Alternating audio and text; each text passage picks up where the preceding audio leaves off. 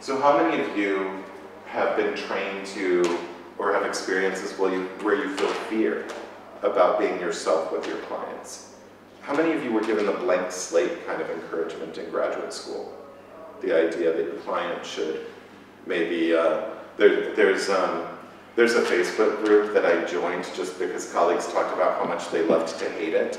TIPP, it's therapist in private practice. And so one of the most fiery recent threads, someone posted with pride that no matter how many years they saw a client, they stood by the maxim that when their client left therapy, they would know nothing about them or any of their beliefs in life. How many of you had that training or supervisors that said that? Yeah, I certainly did. So